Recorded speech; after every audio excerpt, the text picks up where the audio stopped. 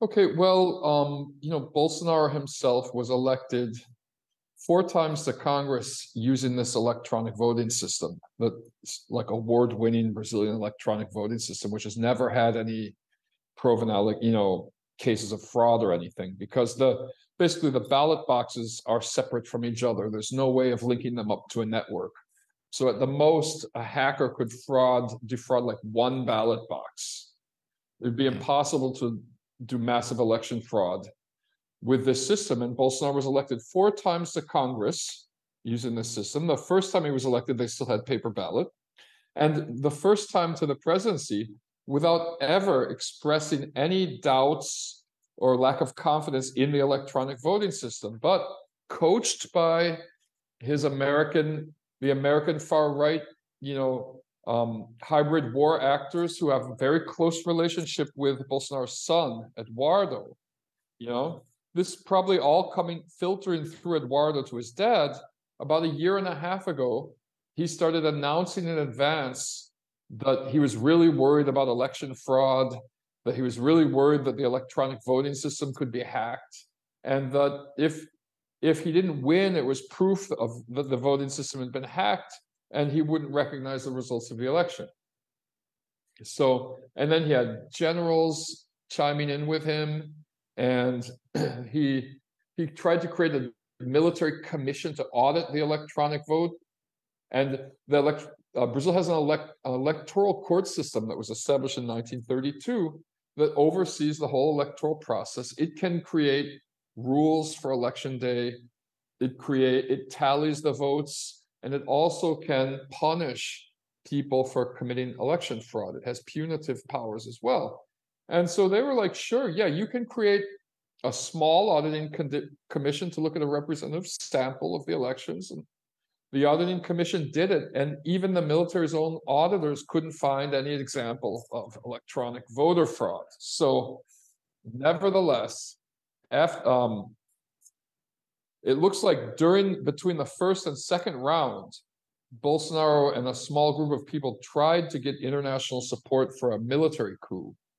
And so he had one person, the president of a liberal party, try and convince members of Congress to get on board with it. And then his general, Braga Neto, reached out to governments around the world. This, according to one of Bolsonaro's aides who told the story to a reporter from a mainstream news outlet called EJ in Brazil. Braga Neto got in touch with the Putin administration and asked them, if they'd back him up if they held a military coup. And they said, no way. And so then he got in touch with the Biden administration. And ironically, because, the Biden administration was involved when he was with Obama and everything, of starting the whole Lava Jato operation, car wash operation with the DOJ, the Biden administration was like, no, and if you try it, we're going to send troops to Brazil to reestablish order. And at this point, the military completely backed away from Bolsonaro, right? So most of Bolsonaro's ministers officially recognized the results of the election. Most of the military people, the army, not only did they officially recognize the results, but they handed over power over the army to the Lula administration 2 days before they had to. Some voices in the Air Force and Navy refused in leadership. But basically, we had a situation where we saw this coming a long way off, but without the help of the army, they were too weak to try anything on Inauguration Day, right? Though some people are saying, oh, this was a lot worse than what happened on January 6th. On January 6th, there was Inauguration Day. Congress was in session. January in Brazil is the vacation month. Like most places in the world, you get at least a month's paid vacation in Brazil. And January is summer because we're south of the equator down here. So, and Brasilia is a middle-class city. The working class live way out in these so-called satellite cities, 30 miles away, 25 miles away from Brasilia. The city of Brasilia itself is almost completely empty because almost everyone goes on vacation in January on beach holidays. And so these people, they chose a very slow Sunday, the slowest day of the week, in the slowest month of the year, when the whole city's empty, to do their January 6th style Capitol incursion. So they came in, and the police, basically, we see on the videos now, the police just opened the doors for them, like they did to some degree in Washington. It was all the same. It was a very similar situation, remembering that Eduardo Bolsonaro, the liaison between Trump and his people like Jason Miller, Matthew Trimond, and Bannon and all that, and his dad, Eduardo Bolsonaro was at the January 5th War Council meeting in Washington, D.C. Very close to these people, like Mike Lindell, My Pillow Guy, and all that. He's close to these people. It's obviously something that was based on what happened in the U.S. And so another thing was that without the help of the military, really, what was the situation? Brasilia is a incredible icon of mid-century, like space age modernism. It's a completely coherent, planned city that was designed to look like an airplane from the sky. That's a World Heritage Site because of Oscar Niemeyer. But despite that, it's actually in the middle, kind of like the boonies of Brazil, in an area surrounded by soy farms and cattle ranches, with a very conservative local population and a very high percentage of people belonging to these far right-wing prosperity gospel, Christian churches. And so the level of support for Bolsonaro is much higher in Brasilia than it is like in a city like Rio de Janeiro or Sao Paulo or wherever, Recife, where I'm living now.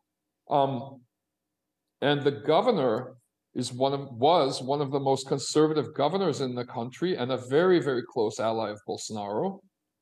And so what happened is that one of the few ministers in the Bolsonaro government who didn't recognize the electoral results was his justice minister and security chief named Anderson Torres. After Anderson Torres left office on January 1st, this governor of Brasilia hired him to be the Brasilia security chief and justice minister. And so he immediately took over, another just far right guy, and apparently coordinated with the military police under his command to not resist this Capitol incursion style event. So after he'd set that all up, he flew to Orlando, Florida, which by coincidence is the same place Jair Bolsonaro is hiding out in. So when the day it happened, everyone's like, where's the security chief? Where's the security chief? Oh, he's in Orlando. Oh, okay. So that then as it unfolded for a couple of hours, these military police were playing the turtle game. They were like, officially, we're trying. The governor was like, we're trying. We're having a hard time controlling the crowd. But all of these clowns in the group were live streaming. And so live streaming started showing up, showing military police officers taking selfies with the protesters, hugging the protesters and things like that, opening the doors inside the government building, just talking with them, joking with them. And the people saying, look, they're on our side. Everybody's on our side. And so when this started leaking, the governor had to immediately fire his security director, who's in Orlando, Anderson Torres. Is like, oh, that's crazy. I don't know what's going on. He's fired. And then after about 3.5 hours of just absolute ridiculous stuff going on, like, people try to frame it like, oh, they're just a bunch of losers. They're just a bunch of crazy people, whatever. But some of the people there knew exactly what they were doing. They broke into the intelligence office and stole all of their weapons, their firearms, and a bunch of intelligence documents. They stole computers from the Supreme Court, and committed heinous acts of vandalism against national arts and cultural, patrimony, like a famous painting by Di Cavalcanti, who's a Brazilian modernist icon who created a painting style in the 30s and 40s that didn't have any European influences. His painting, As Mulatas, which was valued at $4 million internationally and whatnot, was just slashed with knives, They tried to steal the original copy of the Constitution, ended up with stealing the replica because the original's in a safe somewhere, but they thought it was the original. There were people taking craps like inside the building and filming. So very similar, I guess, in a way to Trump type behavior. But so when this was going on, after about 3.5 hours, Lula was just like, okay, he was out of town visiting a disaster site where a bunch of people had died in mudslides in Araraquara, a city in the countryside of Sao Paulo. And he was like, I'm sorry I have to do this. I've been busy visiting people who've suffered from this crappy, disaster prevention policies in this country. Yeah. But I'm issuing a decree. The federal government has just taken over the security apparatus in Brasília. We've issued an arrest warrant for Anderson Torres in Orlando. And 20 minutes later, all of the government buildings were completely cleared out of protesters because they showed how easy it would have been if the governor of Brasília was actually cooperating. Those people would have never gotten into any of those buildings. All it took was a couple hundred civil police officers with tear gas, and the buildings were cleared out in 20 minutes. Then they arrested. I could go on and on with this story, but if you don't, I will say one more thing. Then, okay, so this is kind of funny. There's these military bases across Brazil where these Bolsonaro fanatics have been camping out since the election result, refusing to accept the results of the election, praying to Jesus that the military would enact a neo-fascist coup, and kill all of the communists and whatever. And most of them they've been shrinking in size ever since, especially since Bolsonaro fled to the United States. And this one in Brasilia still had like over 1,000 people camped out there. And so after all of the mayhem, when they were fleeing the Capitol and the other government buildings, a lot of them ran back to the camp. And this wall of army men came out with armored vehicles, big machine guns, and formed a human wall protecting the protesters from the police. And so they started streaming this stuff saying, look, the army's finally on our side. The army's going to protect us. But what they were really doing was like corralling them, keeping an eye on them until the morning when 50 buses could arrive, when they turned them all over to the police. And 1,200 of these people were arrested, screaming like, oh my God, the army stabbed us in the back. We don't know where they're taking us. And they ended up in this big gym in the federal police headquarters, like waiting to get, processed. Who are you? What's your ID? Whatever. And so then they started saying, we're being held in a concentration camp. An old lady they've killed an old lady.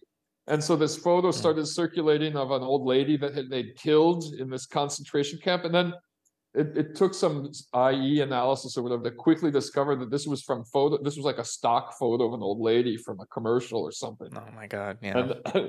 And so then they released 600 prisoners on humanitarian grounds. They discovered that hundreds of them were homeless people who'd been paid to participate in the protests.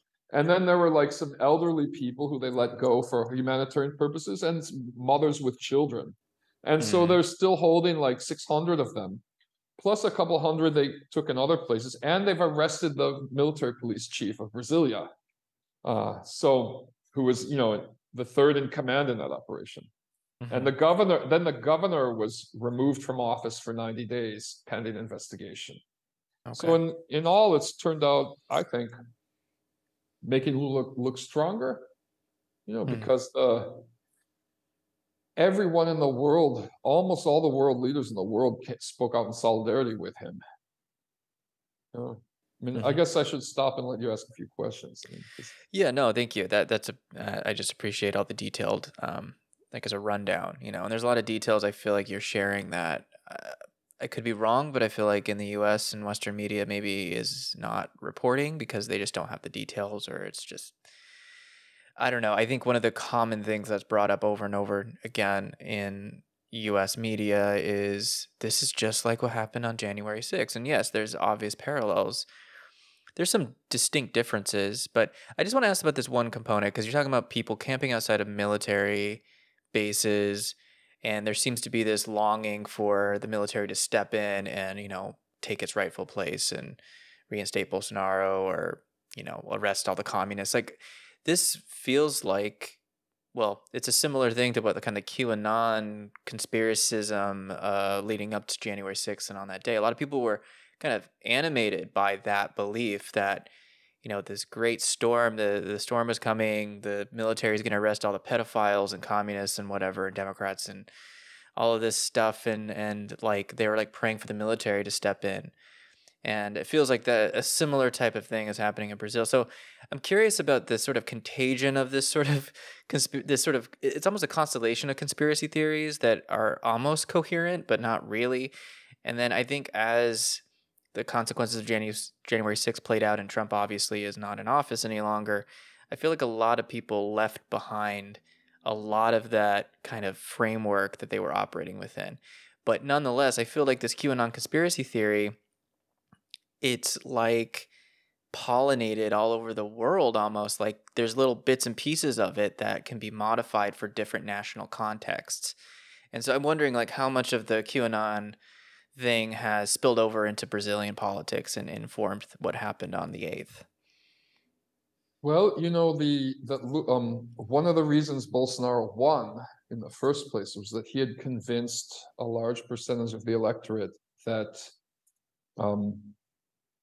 Lula's replacement candidate, Fernando Haddad, had, as mayor of São Paulo, distributed erotic baby bottles with penis-shaped nipples on them to preschoolers in the public preschools, that he was going to create a committee to decide the gender of children when they reached age 5.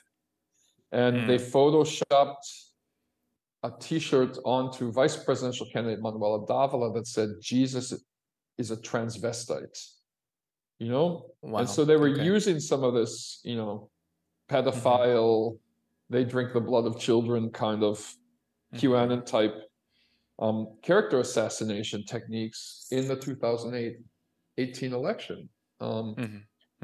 And the big data targeting strategies seem to be very similar, because, Bannon was head of Cambridge Analytica, right? He was like one of the founders of Cambridge Analytica, and they've imported a lot of those tactics. And so what we're getting are these tailor-made messages for different segments of the population.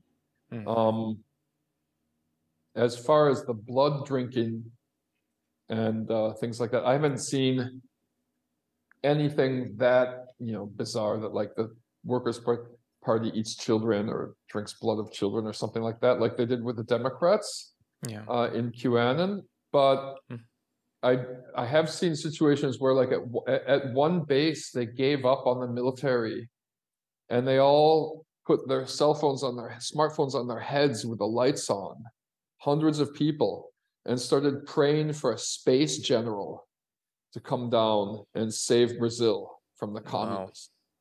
Wow. So there's stuff going on that I would say just as far out there.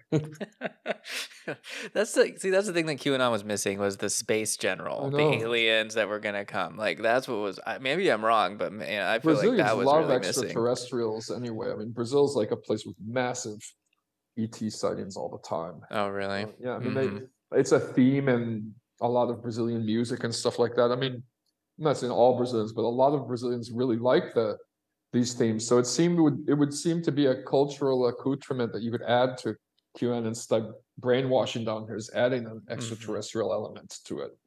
Wild. I mean, either way, it's this kind of like this force that's going to change it, that's going to the storm coming type thing. It's just like when they're talking about military intervention, they don't even really seem to understand what that would be. Right. They think it's going to be like Jesus riding in on a unicorn, and driving out all of the Satanists from the country or something. Like that's not really how the military operates.